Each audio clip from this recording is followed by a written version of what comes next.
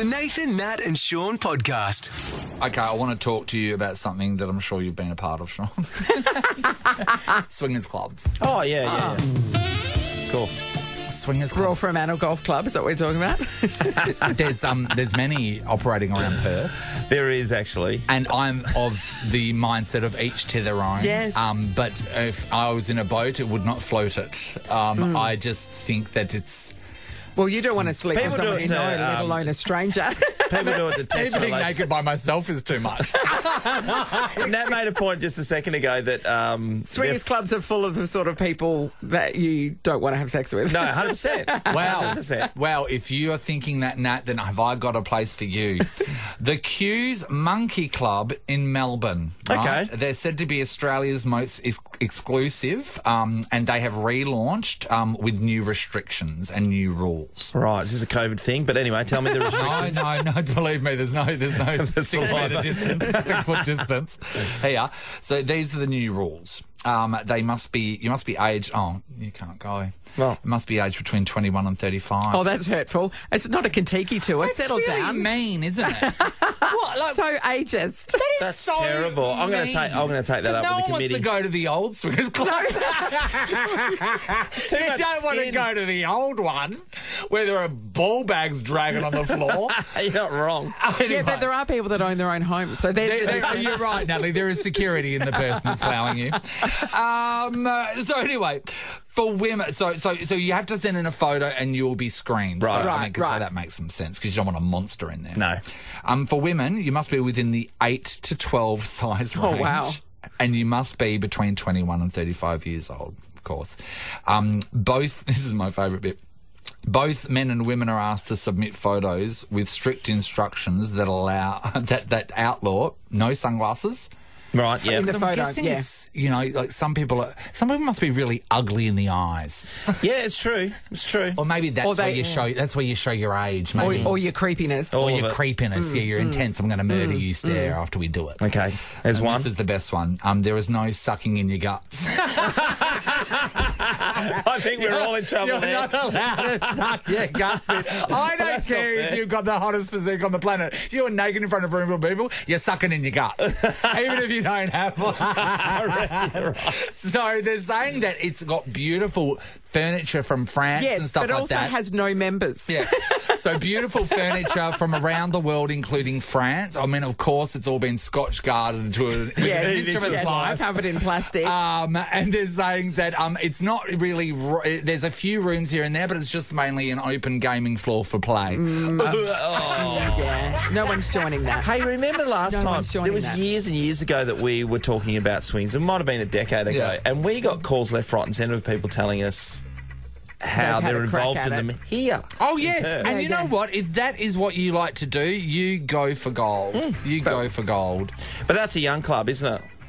Well, it's like, also, why is there a size limit on the girls but not on the guys? Yeah. I agree with that. That's Nat. outrageous. That's outrageous. Yeah. If you're sure. going to say they have to be Yeah. between 8 and 12, then Yeah. why don't the guys have Yeah. to... But then again, girls get in cheaper. They're only paying, it's I think it's $100 for men and it's $80 or $70 or something. That's not for women. enough of a discount. And $150 for a couple. Each time. Yeah.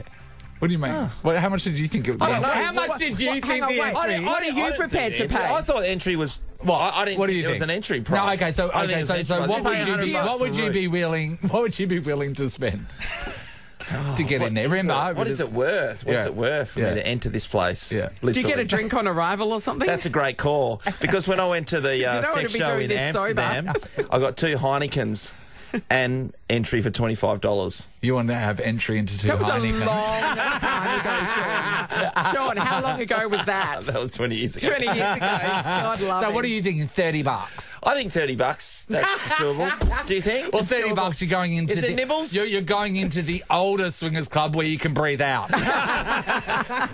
The Nathan, Nat and Shaun podcast. It is finale week for Survivor Australia.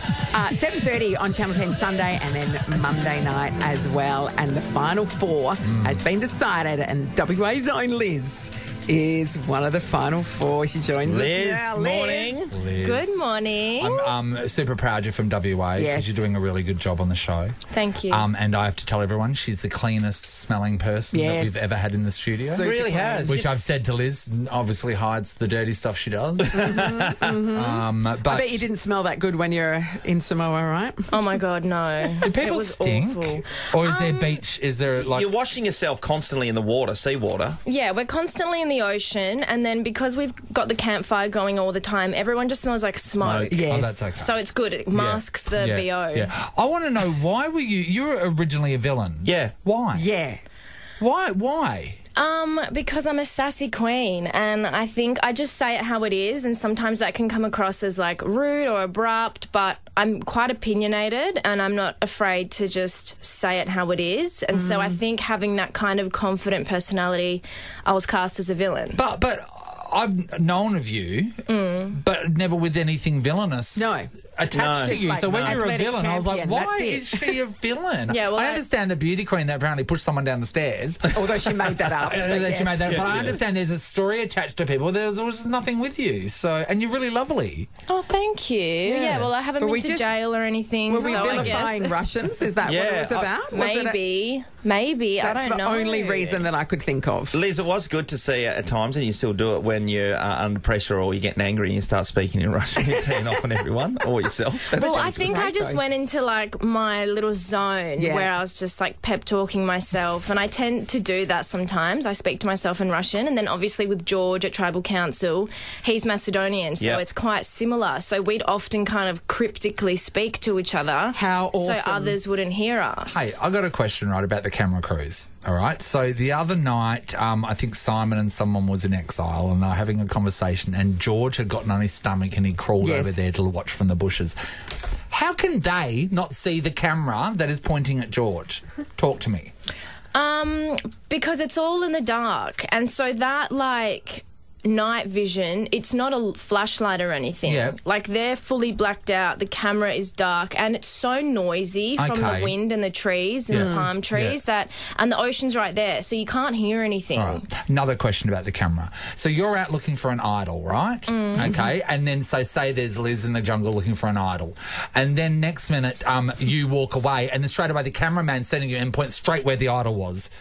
Don't you guys notice that the cameraman's gone straight down to where the idol is? To be honest, no. I think there are cameras all the time. Like Okay. there's Yes. so many everywhere, Yes. and like someone's run off this way, someone's run off that way, and Yeah. like you're so stressed in that moment looking, you're scared someone else is going to see Okay. you. So it's quite frantic and frazzled, and you don't actually, you forget the cameras are there. Yeah. So they're just part of the But yeah, with background. my Yeah. strategy on being a survivor, I would Yes. go in there to watch the cameras, Yeah. watch Of where course. they're... But maybe You think you we're think you would. watching it, but Yeah. maybe that camera shot was done 20 it minutes GoPro? later. No. I'm talking about it'll be say Liz is there, right? It'll be Liz, and then the camera will go from Liz down to where the literally pan down to where the idol is. But they might No, do they that might every pick that up. time, They might pick that up. and in any Yeah.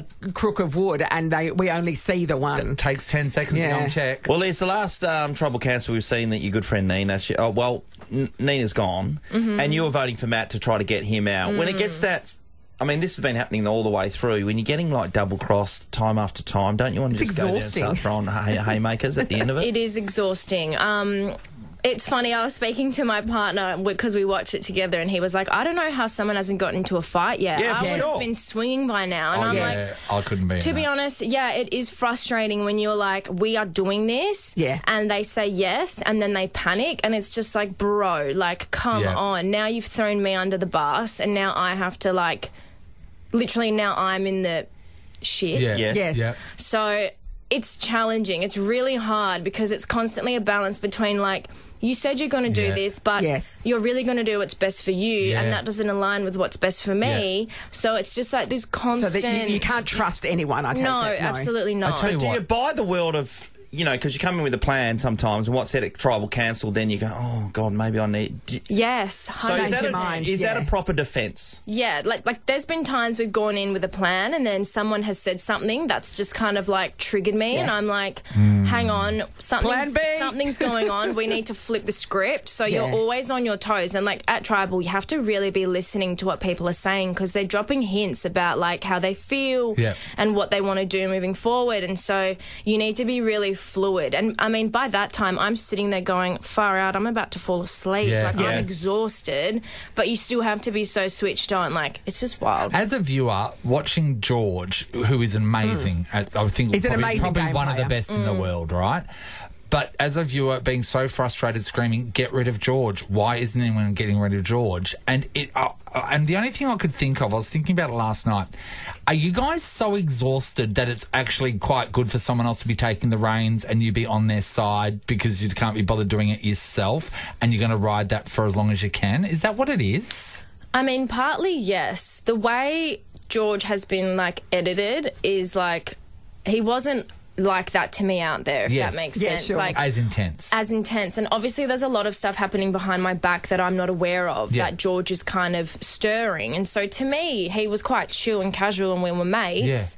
But I think another factor is like George is a huge threat. So you want him there to a certain degree to hide behind him up to a certain point. Because if it comes down to a choice between you and him, you've got a much better shot at it. But no one's chosen him. But he's backstabbed everyone. That hasn't worked, though. Nobody has gone for George. Like I think there was one or No, I'm or talking two about attempts. at the end. I'm talking about the end. But at the end, though, no matter if anyone's been betrayed on Survivor, they choose the person that has pulled out the best moves. The end. Not always, but yes. Yeah, so like 90% some of the people play time. it that way, but not Because everyone. Liz, you were talking about getting rid of Matt for the reasons why he'll be your biggest challenge if you get to the end. So George isn't your biggest challenge in that circumstances. No. So you think, oh, I'll be able to beat him in a But in what a about challenge. vengeance? Because he obviously voted out your bestie. He orchestrated Shawnee's departure, and you know that we were all about the Shiz alliance, and he literally backstabbed you and her. And did you not want to get vengeance? Because he's a pretty vengeful player. I did, and it's definitely still something that's on my mind at this point. Or anything like that? Yeah, look, George is a peculiar man, but we love him. Vengeance, yes. We're just going to have to wait and see what happens. Yeah, okay. I mean, everything in Survivor is timing. So, you just got to strike when the iron's hot and you got to hit it correctly, otherwise you're screwed. So we've only got a little bit of time left. I guess we'll see what happens, but I feel like, you know, I have used George to my advantage. I've learnt a lot from him. And it was an organic friendship where we just kind of got along and love the guy. So it wasn't a strategic move from you to hitch yourself absolutely not. Like, I went on the show and I was like, you know what? I'll be lucky to last a week. Like, I'm a glamour puss. Like, I'm not built for this climate. And then I just kind of, like, made friends with the right people. It was just natural. And I learnt from Shawnee, who was one of the best players. And then I learnt from George, who is the best player ever, I'd say. And so it's just kind of, I picked up all these skills along the way, and now I'm just like their love child who's like just going. Yeah, Well, still there. It's been an honour to have you in. You've been such a great player, but also to have one of Perth's newest A-list Power couples. Oh, for God's According to sake. Perth now. Power couple. It's happening. Is it? How many people How many people said that to How you many this week? people hit you up for Street X shirts? A few actually, but more so from Survivor because I tactically wore a few pieces. Yes. Very nice. So, you know, that subconscious marketing really coming through. But the power couple stuff is just ridiculous. Like Perth's newest. And I'm like, guys, we've been together for 5.5 years. It's hardly happened overnight. But any more attention and spotlight, I'll take it. Yeah, why Let's not? go. Why not? Good on you, mate. Sunday and Monday night, it's finale week for Survivor, 7:30 on Channel 10. Liz, thank you so much for coming in. You're a joy. This is the Nathan, Nat and Shaun podcast.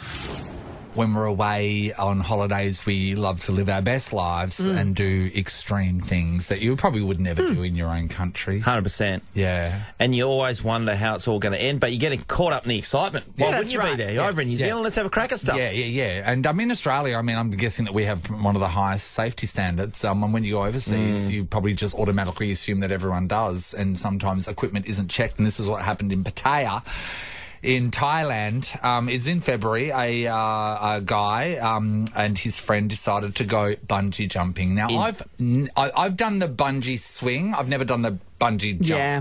I've never actually done the bounce. Have you done it? No, I haven't. We were at a nightclub in Bali that used to have one, and the nightclub in Bali could that go had wrong? one is what you do not do. we had this whole thing of drinking games, and the joint was going bananas, and everyone's going crazy. And then the guys, my former teammates, went, "Oh, this is a good idea," and they started doing it. Anyway, I didn't do it. They survived. There was a couple of them. Yeah, but like they shouldn't have. I know. Of course they shouldn't That's just such an ill-conceived notion.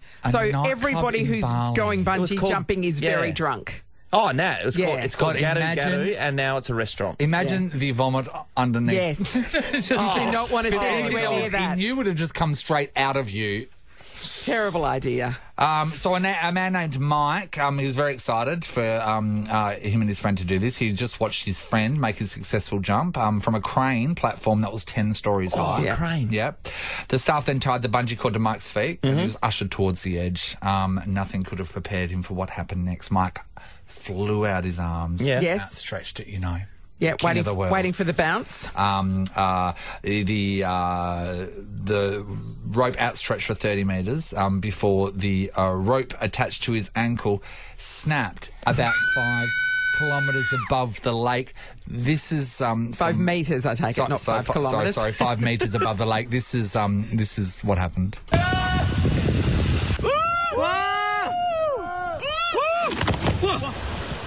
Right into the drink. Whoa, how's the Lucky ending he was there? going into water. Yeah, Like otherwise because you're not planning to enter the water, so you're not going into a dive. You're like more like hey, because you're going to bounce back. God, like a belly Back flop up. of sorts. So anyway, he wasn't well afterwards. No, I wouldn't have thought so. But he survived, which is Oh, good. he survived. He was rushed to hospital, and he's okay now. He suffered severe bruising, swelling around his left eye. He developed a lung infection. So that's from the dirty water. presumably. Yeah. So he had to get MRIs and X-rays and all that sort of stuff. So he was pretty sick. But the thing that got me about this was he lost an entire layer of skin under his armpit. And I'm sorry. Ouch. What is that like? You have to walk around with your arms What a sticking horrible out. injury. Can't put You're deodorant basically on. doing the I'm a little teapot for however long it takes for skin to grow back. And then if it scabs as well, Yeah. like you've got this crusty scab underneath Oh, it you. becomes itchy, yeah. How long does it take for skin to... Okay. Oh, settle Siri. down, Siri. Maybe Siri was going to tell you the answer. Get your own show. How long does it take for skin to grow back?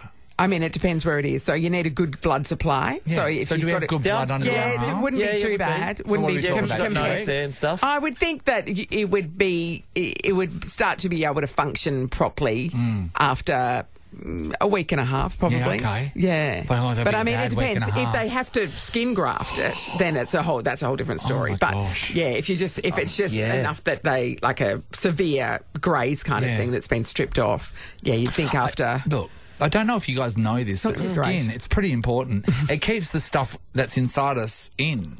Right. You know what I mean? And stops also things, living. stops things from that are outside from getting in. And Nathan. stops things from inside getting out. Skin.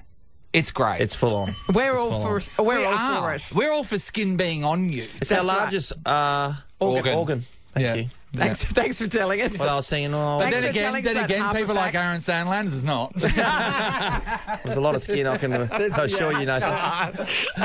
So we want to know, because we're big supporters of skin and always Yeah, have very been. pro-skin. We want to know what happens when your skin came off. Oh, All right? Did you lose a decent bit of skin? Yeah.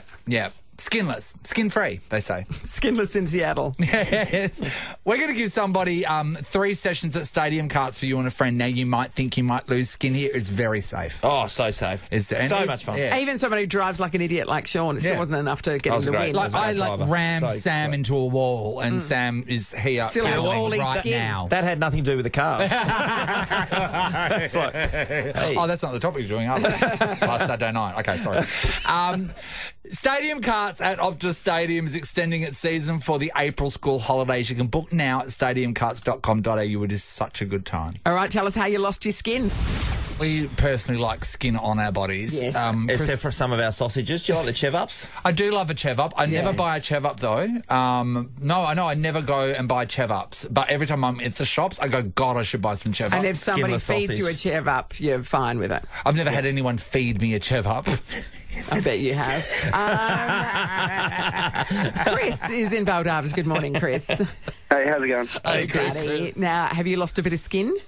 Yeah, so when I was very young, I was playing on a play equipment and I was climbing across a flying fox type swing thing. Yeah. And someone came across it and ran over my hand. Oh, sure. Now, what actually, you know that bit of skin between your thumb and your finger? Yes. He essentially just cut that in half. Oh. So, and the weird thing for me as a kid, I have a vivid memory of it, was there was no blood. I could just see muscle and tissue. Yes. And it was all blue and white, so I could see all the insides of my hand. What a great I could- lesson I in could- anatomy. So, Chris, Yeah, once oh, it yeah. cut, you cut that kind of webbing, it just peeled back like a banana. Yeah. Pretty much, I could see my whole hand. Can I tell you, you know you've severely hurt yourself when your body's refusing to bleed. Or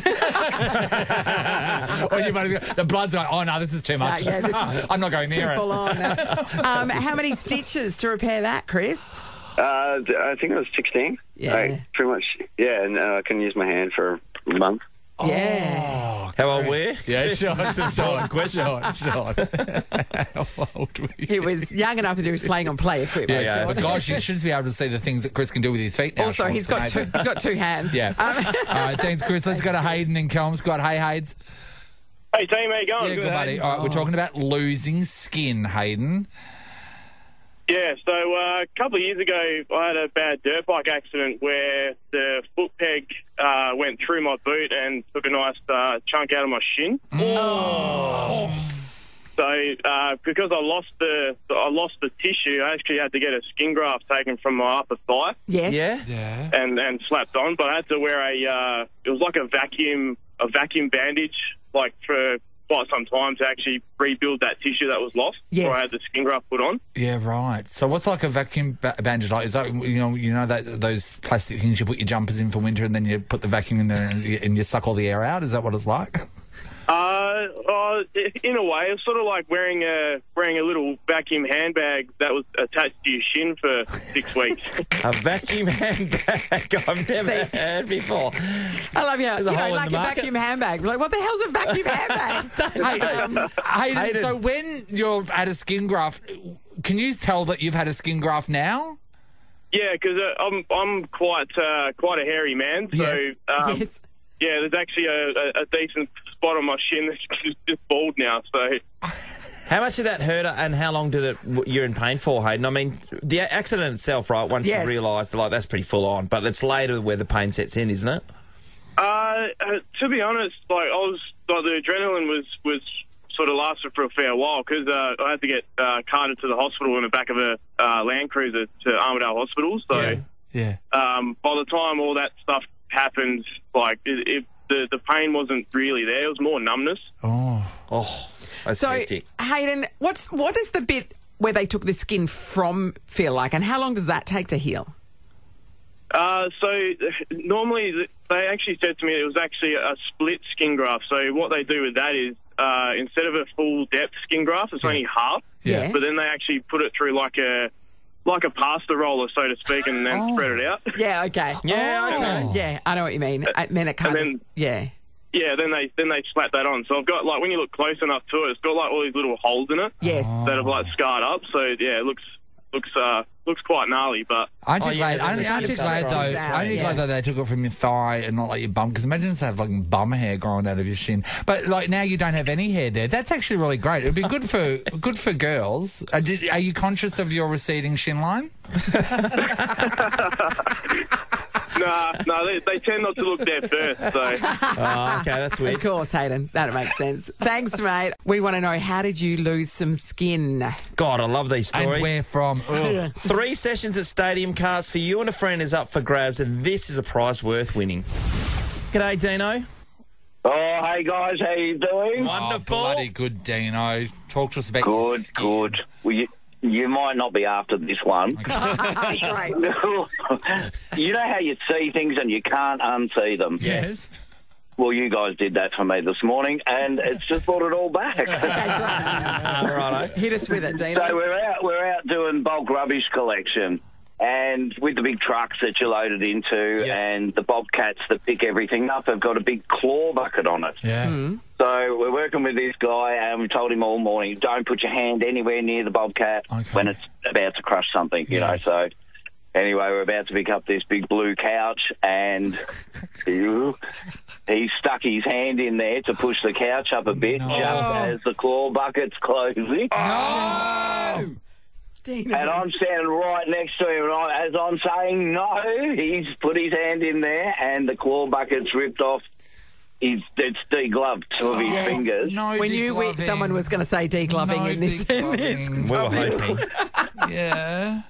And so you know what frankfurts look like when you leave them in the water for 2 Yeah. So they're fingers. split They start- and They're wrinkly. Yeah, and there's bits. Yeah, and it's like that, but pulled back all the way to the fingernail with just a bone. Oh. And it was hideous to look at.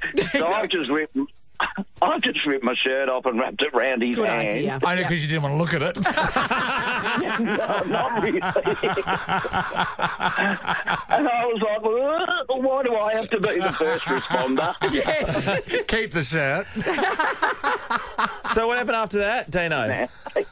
Sorry? What happened after that? You wrapped the shirt around his hand, and then what, you zing him off to hospital or something? Oh, well, then he started shaking like a wet dog, you know, and so we bundled him up, and he's sort of fallen into my arms a bit and not realising what's happening, you know, like the last guy, just gone numb. Yeah. And, so we bundle him up into the boss's car and off to hospital you go, and, tried and sewed them back together, and what do they call it, microsurgery and that. Yeah. I'm just wondering though, if hectic. I wonder if when you have been degloved, do you feel like regloving yourself? Yes. Like just go, peeling it and back hoping again. for the best, pulling it back on, really shove it down on and your then just like fingers. patting it. There we go, like putting back a glove back on. Dino, thank you so much for that very graphic description. Just as everyone's having breakfast. Awesome. We're going to go to Franco in Port Kennedy to finish off. Morning, Franco. Hey guys, how are you? Wonderful, Franco. Friday. What have you got for us? Look, it was a while ago. I was probably 9 or 11 or something like that. We were holidaying up with Sunday Islands. Yeah. So we were doing the island sort of tour and went to a place called South Mole Island. Yeah. And they've got like the like the middle of the resort is the pool with one of those little half sort of pipe slides, the curly ones. Yeah. So I was quite excited as a kid. So it was in the morning, and I ripped off the shirt and I climbed up the top of the slide, and I dove onto the slide on my stomach. Yes. But I hadn't realised that no one else had been using it. The sun had been there, and it was dry. It was a dry slide. And then gravity took over. Yeah. Yeah, and I couldn't stop, and I put it down, and I stopped right at the very end, and I peeled myself off, then rolled into the pool, and then the chlorine's got me, and I got off from my belly button up over my chest. It was just red and, like a big rash. We know. Yes. And I was crying, obviously went to Mum, and we were camping, so we'd spend another week up at Early Facebook. For the next month, I had this scab from my belly button up to my chest. It was like a scab vest, I suppose. A scab vest? I just peeled it off over the course of a month, but it was. I'm picturing that moment when you've come off the slide and you've gone into the chlorine. No, you know what? Thank God it wasn't salt water. I sort of stopped at the end, had to peel myself off, rolled into the pool, which I thought would help. There is a no bleeding in the pool rule, though. Frank, I just have to tell you, this thing happened at the Kalgoorlie Fair, right? You know the big yellow slide, that one that, huge one. Yep. So it was boiling hot that day, and there were burn victims everywhere because you get a little Hessian sack. Yep. And then as soon as people's skin contacted with the slide on the way down, their skin was melting off, and there was just It was like Freddy Krueger's just everywhere. It was absolutely. But you know what? Yours seems worse. Great stories from everyone. They really were quite graphic and got us had us going. Franco, though, the good humour there, mate. 3 sessions at Stadium Carts for you and a friend. Stadium Carts at Optus Stadium is extending its season for the April school holidays. Book now at stadiumcarts.com. Beware of dry slides, everybody. Yes. Lesson learned. Nathan, Nat and Shaun is a Nova podcast. For more great comedy shows like this, head to novapodcasts.com.au. Nova.